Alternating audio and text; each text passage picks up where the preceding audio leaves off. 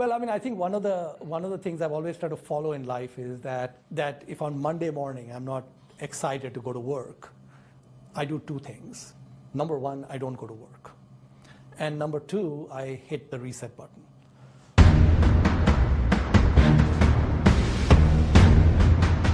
If you look at a person like Jeff Bezos or Amazon, that's what they do. They basically throw a lot of stuff against the wall. They're all relatively small bets. Most of them don't work, but a few do. And then when they do, you get huge payoffs. Figuring out intrinsic value is a non-trivial exercise. And you may actually make errors in figuring that out. You owned Amazon at some point in your portfolio, and it looked optically overvalued. Amazon's always looked optically overvalued because they're, putting their earnings into so many other initiatives that their earnings look artificially low. Markets get confused between risk and uncertainty.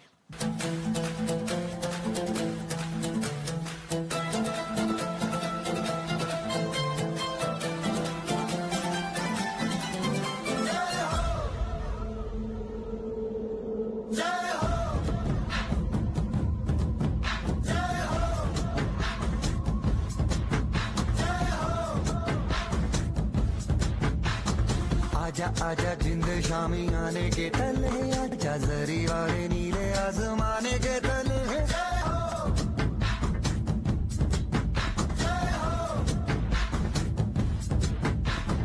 आजा आजा जिंद शामी आने के तले आजा जरी वाले नीले आसमाने. The essence of the genius of Buffett and Munger is they absolutely understand the power of compounding.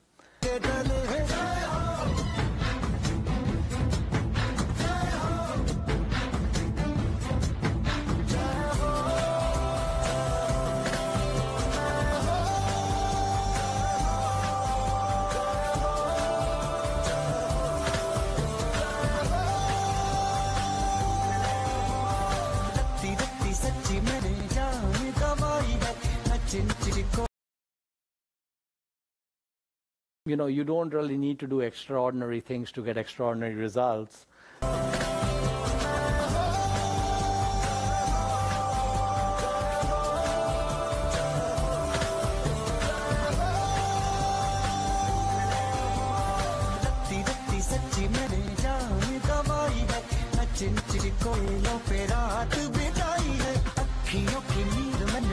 If you can double your money every 3 years, then a few doubles starts adding some significant numbers. I mean, if you start with $1 million in 30 years, it becomes $1 billion. If you start with 10,000, it becomes 10 million. It's just incredible in terms of what happens.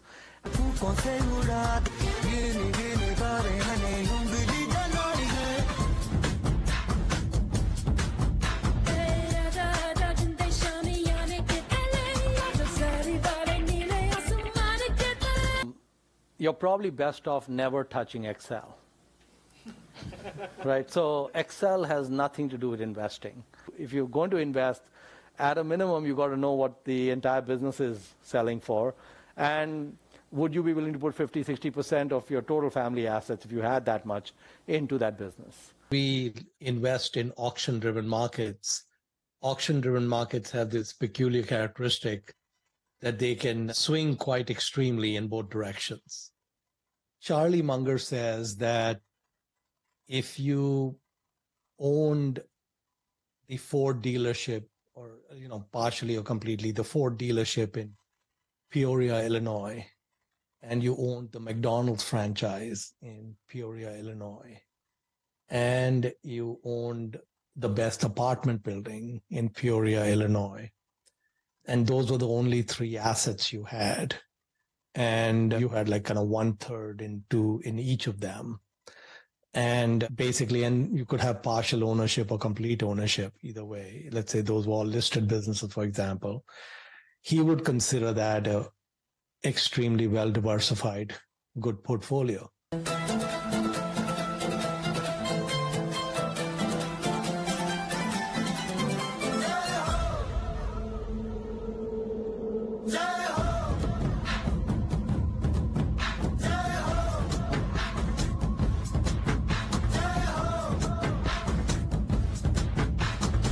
आजा आजा जिंद शामी आने के तले आजा जरी वाले नीले आसमाने के तले